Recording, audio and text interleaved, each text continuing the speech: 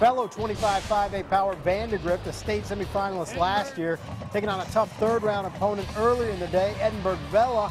Oh, like Vandy, they finished high in the final hole, but they have never dealt with a running back like Travis Brandon. You saw the short touchdown, then the long one. Vipers go up 14-6 early on.